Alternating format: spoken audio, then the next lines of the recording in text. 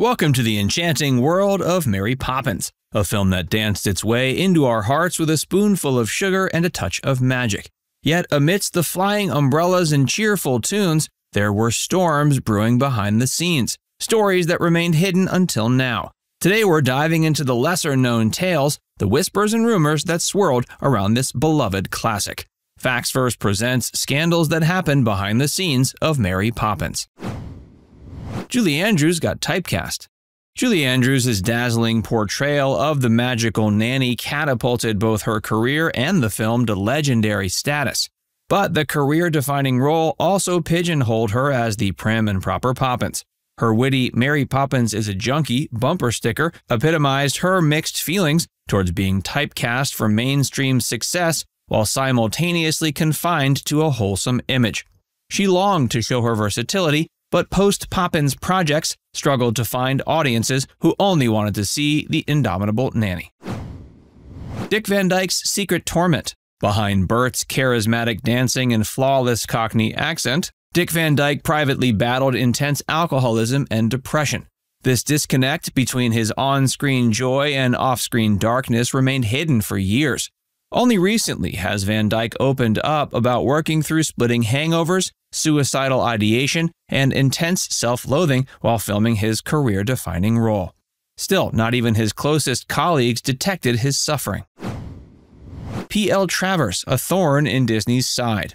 British author P.L. Travers hated the Disney adaptation of her beloved books. Her scorn extended to the music, animation, and even casting choices. The combative back and forth between Travers and Disney spanned decades, marked by endless rejections of his proposals. The tug-of-war personified the frequent clash between protective authors and interpretive filmmakers. Even after the film's release, Travers' dissatisfaction lingered, forbidding any Americans from working on future Poppins projects. The torturous journey to secure the film rights.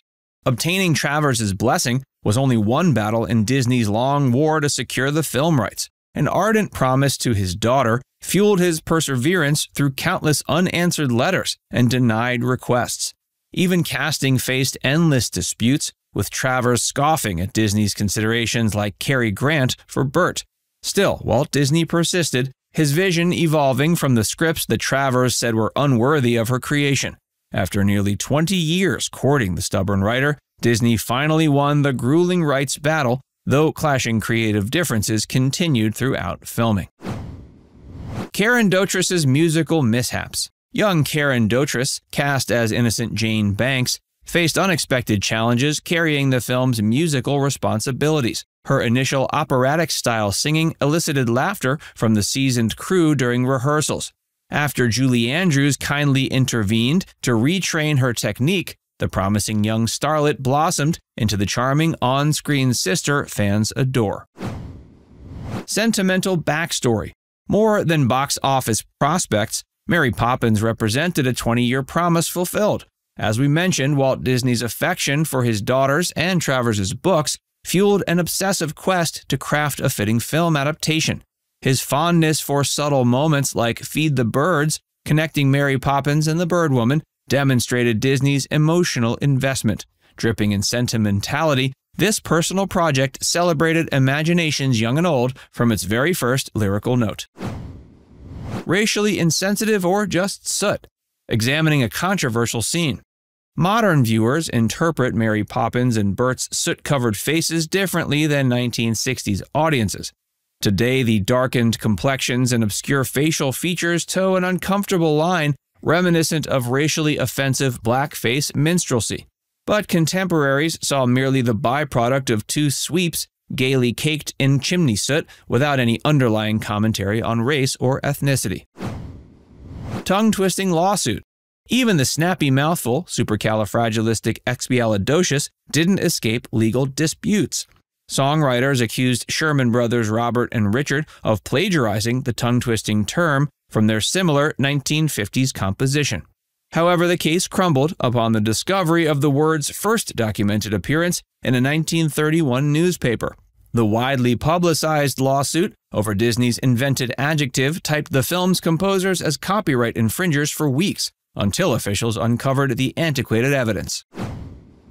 from Bride of Frankenstein to Nanny Extraordinaire. Casting horror icon Elsa Lanchester as the eccentric Nanny seemed an odd choice for a family-friendly musical. Fresh off her career-defining role as the Bride of Frankenstein, Lanchester's intimidating persona hardly evoked warm and nurturing vibes, yet Walt Disney saw beyond her macabre credentials, recognizing her potential eccentricity and unpredictability fittingly matched the unconventional character. How technological innovation set new industry standards. Disney utilized cutting-edge technology to seamlessly integrate animation with live action, an astounding big-screen first. Complex techniques evolved specially for Mary Poppins, set soaring new standards in special effects, and won an Academy Award honoring the studio's groundbreaking technical achievements. For 1966 audiences, scenes with animated penguin waders or horsehead handles springing to life felt thrillingly surreal. The sobering side of child stardom. Behind adorable on-screen smiles, the Banks children experienced radically different fortunes. Tragically, Matthew Garber's life ended just as his career kindled, claimed by pancreatitis at 21 years old.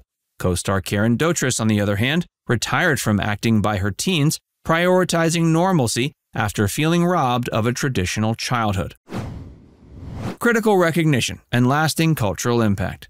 Despite being snubbed as Best Picture, Mary Poppins dominated the 1964 Academy Awards. Beyond trophies for dazzling visuals and iconic songs, Julie Andrews claimed Best Actress for her luminous debut. Garnering Disney his first competitive Oscar ever, the film's 13 nominations and 5 wins validated the magic audiences instantly adored. Nearly 60 years later, songs like A Spoonful of Sugar and scenes like the Chimney Sweep Dance remain captivating cultural landmarks. Casting for maximum immersion. David Tomlinson, vanishing behind multiple characters, demonstrated actors' cross-functional contributions. Tomlinson voiced not only Mr. Banks, but ancillary animal characters as well. Similarly, Dick Van Dyke played both wisecracking Bert and doddering senior Mr. Dawes. This creative casting reinforced the all-hands-on-deck spirit behind the scenes. Whether singing, dancing, voicing animated characters, or portraying multiple roles, the versatile cast and crew played integral parts, actualizing Disney's whimsical vision. Julie Andrews' brush with death. Attempting to recreate cinematic magic sometimes endangers real lives. While gracefully descending with her umbrella from a fly rig, the wires suspending Andrews snapped unexpectedly, sending the actress tumbling towards disaster. Thankfully, a lighting rig abruptly halted her fatal fall.